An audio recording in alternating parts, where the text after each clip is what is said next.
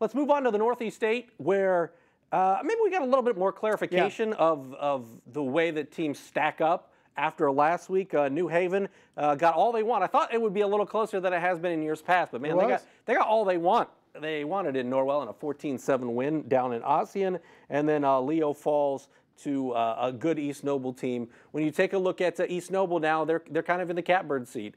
Yeah. What do? They've got Norwell this week, as we mentioned, an improved team that gave New Haven a scare last week. Yeah, you look at Bailey Parker's development for East Noble, and we felt, okay, he's not Andrew McCormick, but you're seeing some signs of McCormick in terms of his running ability.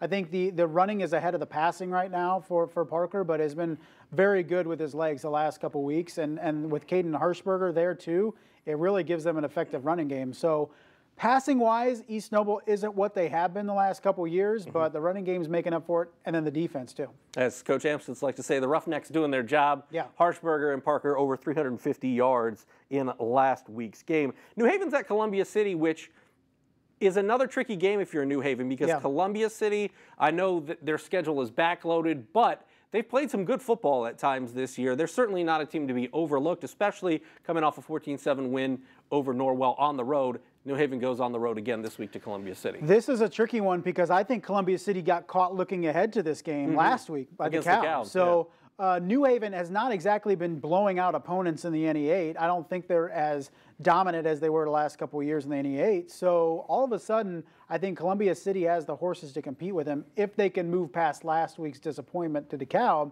So this is an interesting one that I think that Brett Fox and the Eagles are going to be ready for. And Leo is at Belmont, Huntington North at DeKalb, but still, you know, East Noble is in the driver's seat. New Haven also is 3-0, but this still feels like we've got a lot left to resolve. It isn't like in years past where you say, all right, it comes down to just this one game. There's a lot that can happen in the Northeast State, in my opinion, the rest of the season. You have East Noble, New Haven matching up in Week 8, but a lot can happen between now and then.